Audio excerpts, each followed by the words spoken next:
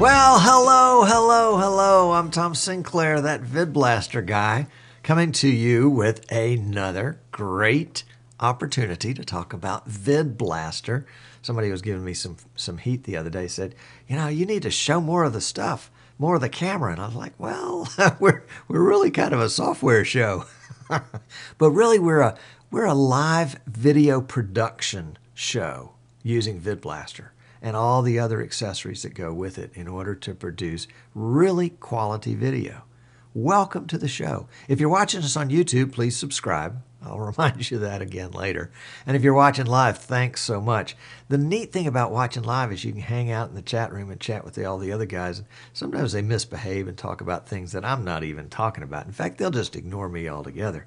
But lots of good information gets shared there, and half the time they're correcting me. So hat tip to the guys in chat. Thank you for being there today. Today we're going to talk about VidBlaster, of course, but we're still kind of driving home the point that one guy with one PC can do one awesome broadcast. Now, it helps to have the right equipment. I mean, that makes all the difference in the world. I was talking to my buddy R.J. Murdoch over in Fort Walton Beach, Florida, and back before the first of the year, he had done an NCAA Division I men's basketball tournament that was there on the Emerald Coast of Florida. Beautiful place over Destin and Fort Walton Beach. The sand on the beach is just like sugar. It's so white. It's just beautiful.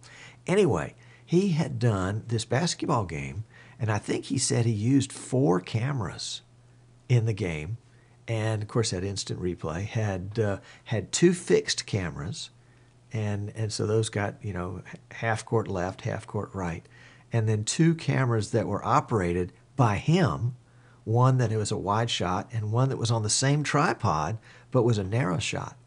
And then I guess with his left hand he directed the cameras, with his right hand he switched the shots. And then I guess somehow he kept up with the score. I don't know. But he did the whole thing as a one-man production. 4-camera shoot, instant replay, multiple cams, the whole 9 yards for Division I men's basketball. And he ended up doing the whole tournament except the finals, and CBS Sports picked up the finals. So he was treading in some deep water and some rarefied air, as they say. But it can be done. One guy with one PC can do it. You think about all the opportunities there are to bring information, to bring content to a wider audience, whether it's your local civic clubs. The Flower Club is having a flower show. What about all the folks that didn't get to go? Would they like to see that? And with the wireless technology we've got now, where your phone can be a Wi-Fi hotspot, why not? You can do it. You can get great uplink speeds if you don't mind burning up your data that way. City council meetings, local sporting events for high school or junior high school, middle school, club sports, small college sports, even big college sports. It's amazing what you can do when you put your mind to it. And there's an audience out there.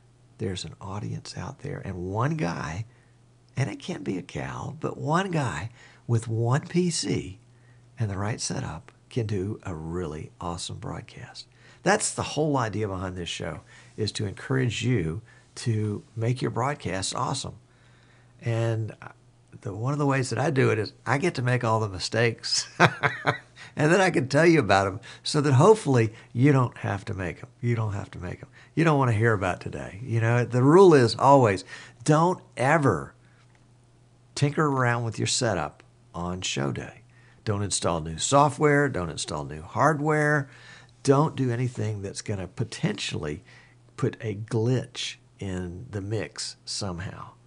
And of course, I broke that rule today. Installed a couple new capture cards. Was testing them to see if they were going to work right. For some reason, they didn't work the way I'd hoped they would. So I pulled them back out and dodged a bullet. No problems. But all that is a long way of saying I want to introduce our subject for the day in VidBlaster. We're going to talk about the big workhorse in VidBlaster, the one module in VidBlaster that does all sorts of stuff. It's kind of like the Swiss Army knife of VidBlaster modules. And let's see if the guys in the chat room have figured out which one it is yet. No, they're talking about something else. There's no counting for taste. The one module, I'm giving them another second here, the one module that you can use to do all sorts of stuff is a module called, still waiting for the chat room, guys. No, they're not going to be there. Okay. It's called the Effect module. And it's been around VidBlaster since early on. The Effect module is what allowed VidBlaster. Oh, yeah, some other people are saying, oh, yeah, that's exactly what I was thinking about. That's the guys in the chat. Yeah. The Effect module was around early on and would do little things like take two cameras and put them side by side. In fact, I use that same feature in pre-show when I show myself and my chat room side by side. So you can see this is kind of what we do in pre-show, is that we've got, for the folks that don't have the chat for some reason, can't see the chat, we've got it side by side.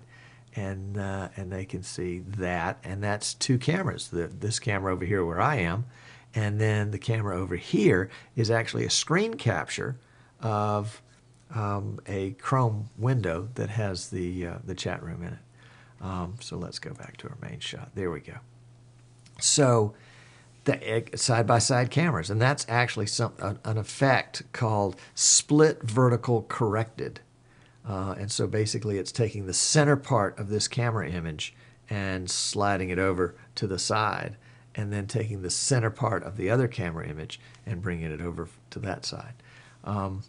One of the other effects that I think is kind of a cool effect, and I never ever use it, but I bet you could figure out a way to use it. One of the effects is something called grayscale. And the grayscale effect is the effect that basically takes your show and makes it black and white. So here we are, black and white. We're back in the old days of black and white TV. You could do a whole, wouldn't that be neat to do a whole show in black and white? I mean, whenever I think about the photographers today are still shooting black and white because it brings out certain parts of the image that otherwise would get, probably not hidden, but your eye would be distracted by the color other places. So black and white, or it's called the grayscale effect in the effects module. We were having an interest. I was actually in the chat room yesterday for another show. Stephen Haywood, the Tech Buzz guy, the techbuzz.net, does a show on Tuesdays, called Broadcast Now. And he's done it off and on for a couple of years, has had several different kind of co-hosts over the years. And he was talking about, I know, he had Amnon Nissan. You remember Amnon from Computers 2K Now. And Amnon has a great Sunday morning TV talk show about computers and tech stuff called Computers 2K Now. You can find him at at NissanCommunications.com. And he also does other shows on his show. He's used VidBlaster since the early days. And they were kind of ribbing him because his image was backwards. And you could actually tell because he had an American flag patch on his sleeve, and it was backwards. Generally, when you have stars and stripes, you've got the stars are in this portion of the flag, and then the stripes are over in this portion. And his was reversed. And so they were chiding him because his image was reversed. And he said he'd done that intentionally because something with another show host, and he wanted to have himself oriented properly with her, so he just flipped his image. And he was actually using VidBlaster to supply the video to Skype for that interview. And so they were saying, oh, well, VidBlaster's got it backwards. And no, it wasn't VidBlaster that had it backwards, and we were talking about it kind of in chat. And I said, VidBlaster can't even flip an image. And I was wrong. I mean, what Amnon had done is he reversed the image in his capture card. And that's where he'd done it. But it's actually an effect in the effect module. And let's see if we can do it right here. Yep, there we go. And so now we've flipped the image, we've reversed the image in the effect module. And I guess we could do, what if we did effect 1 and effect 7? Then I could have a conversation with myself, or it would kind of be like a mirror image. Now, ooh, now that's a pretty weird look right there. Sorry, you know, VidBlaster is a tool for professionals, and typically doesn't have a lot of what I call kind of, you know, not hokey stuff, but showy stuff. I mean, it's cut, you know, maybe a little bit of dissolve, but let's do it the way the pros do it in TV. Let's not have a lot of flaky stuff like kids would use on Skype. But, you know, VidBlaster does, if you know how to do it, have the ability to make Tom Sinclair headless. Now there's a shot. I'm sorry. That's just too funny. That's just too funny. Oh my goodness. Oh, I think I've killed my live audience. So those of you watching on YouTube, I won't do anything gross like that again. But that was to use the effect module. And let's do a little fun stuff here. We're going to add a module, and we're going to set it up for screen capture, and I'll just show you how I did that. So if you ever want to do anything crazy like that, we're going to select this area right here. That ought to be enough. And so this is let me get this out of the way. Right above my head, right there, is the program module, and I'll move it from side to side. You can see it right there. So just kind of, it's kind of doing the infinity thing right there. Don't pay any attention to that. But here's the effects module over here, and it's set to mirror horizontal, and it takes effect 1, which is my shot right here, and mirrors it. And then I'm using another effect module right here to do split vertical corrected for the effect module number 1, which is the left side person, that one right there, and then effect 7, the right side person, which is that effect right there. And basically I just selected it from the drop downs right over here, and if we wanted to go back to grayscale, we would go back to grayscale there. So now we end up with a gray and a white Thompson. Actually, yeah, it's not even flipped. We'd have to use another effect module for that. But we'll go back to, oop, I got ahead of myself there. Go back to mirror horizontal. There we go.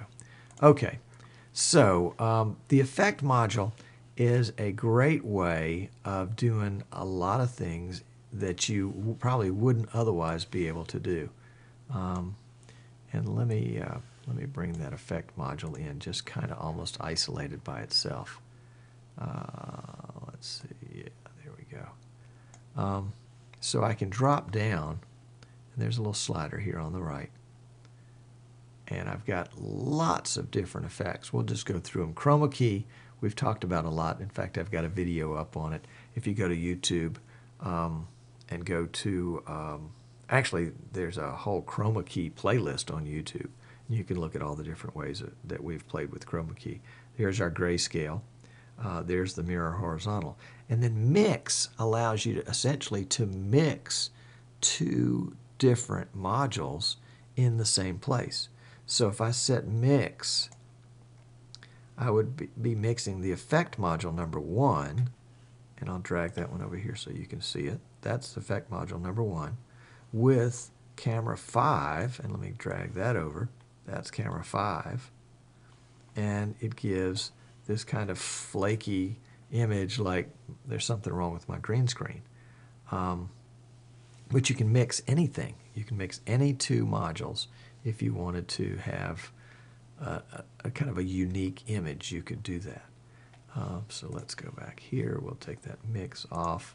The next thing is picture-in-picture and picture-in-picture fixed aspect ratio. And we have done some demos on those in the past, so we're not going to go through those. One that we haven't done recently is source overlay. And source overlay is kind of neat because it allows you to take, let's see, we're going to take effect 1, which is this shot right here. This is effect 1 shot. And we're going to add an overlay to it. Let's see if we can do that.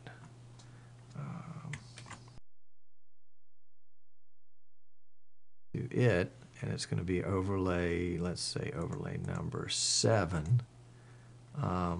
So we're going to end up with this shot as one single shot.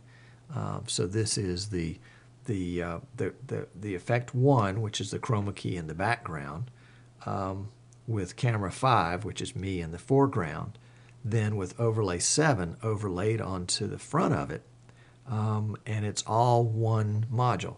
So let's see. Let's go back to this shot. This is effect 1, and I can add the overlay onto it. I can just click on the overlay itself and turn it off and on. But if I wanted to have a shot where if I just went straight to the shot, I could take this shot, this effects module right here, and would have the overlay portion already plugged into it. And that's called source overlay. And currently you can do it with one overlay. I've put in a feature request with Mike Versteeg in the VidBlaster forum, support forum, to have multiple sources all overlay at the same time. No reason not to, I don't think. After that comes all sorts of splits. And this is where we're combining 2 or 3 or 4 camera sources, or actually any other video source, into one. So split horizontal would show, let's put something else like camera 5. Where's camera 5? Camera 5, there we go. So here's kind of another little funky feature where, you know, actually this green port on the bottom is camera 5, and the overlay, the chroma key part on the top is effect 7, but it's split in that sense. Split corrected. Now there are 2 of me. If I hunch down a little bit, it's taking the center of that image. That's split horizontal corrected, and then there's split quad. And so if I were to add, let's see, let's come over here and I'll show you. I'll right click this. I can add another source. In this case, let's add, where is it? Source 3 is going to be still store 3, which is that background image. And then right click it again for source 4. And that's going to be, let's make that camera 4. So we end up, we'll transition that one to program. So we'll end up with 4 different windows. And you can also actually make an overlay. For example, if you had 4 guests and you were bringing, or yourself and 3 guests, you could bring in them individually in Skype windows and then have actually one single, and I've done this, it was really pretty cool, have one single overlay that overlays all 4 of these windows, and then under each window it has an individual lower third for that particular guest. And obviously you'd have to plan all that out in advance in order to get it to work. So that's split quad, and then split side by side is just going to take our 2 images, and we'll flip this one up here. This is one that we used from our show 2 weeks ago, where this is split side by side with effect 1 on the left, camera 5 on the right, and then, let's go back to this shot, I have put in a background, which is still store 4. Now still store 4 is an image, and I'll show you what that image looks like. That's that image. So that's the background over which we're overlaying these split cameras side by side. Now, here on the left side, it's always opposite. On the left side, I've got the backdrop that Martin made for me, and then I'm also using the still store as the backdrop. And so it's a little bit of a busy background. If I had it to do all over again, I wouldn't do it exactly like that. But you know how it is, you're always in a hurry. So that was the split side by side with the background. Of course, you can set a transition here. I've set it for dissolve slow so that when I go to this, it doesn't just flash right to it. We'll go back to the camera. You notice how that one clicked back pretty quickly. Let's see. Let's go back to the drop down, and we've got a split triple. And so in this case, we'll cut to the, you can see the split triple is going to give you source 1 on the left side, source 2 on the right side, and then source 3 is going to be the bottom side. So it's kind of like a quad, except if you've got somebody on the bottom, they get the whole thing. And split vertical, and let's use a different one here so it makes a little more sense. It doesn't look so flaky. We'll put, yeah, there we go. So basically it's just taking half of the camera image and letting it show. And this is kind of the same thing, split vertical corrected, and now it's centering the image of each one. And I actually skipped over one, which is split vertical 3D with a backdrop. Let's take the background out of that because it's not a very good background. But you can see that's kind of weird looking.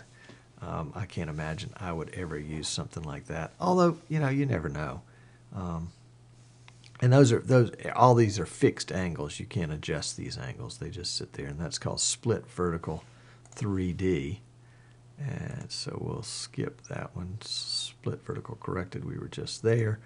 Split vertical triple corrected. And what that's going to give us is 3 cameras in one. So let's go back to, say, our source 2 is going to be camera 5. And so we've got, you can actually have 3 shots. You know, you see this on CNN sometimes. Sometimes they'll do individual windows, but sometimes they'll just divide the screen up into thirds and have 3 different third parts. And then do, you know, one simple lower third that can go under all 3 of them. And I think that brings us to the end of, yeah, that's the end. The end of what our options are. So we've got chroma key, which again is a separate tutorial, grayscale, the mirror horizontal, the mix, the picture-in-picture we've done as a separate tutorial, and you can go to YouTube and see those. And then source overlay allows you to have the lower third built into the shot.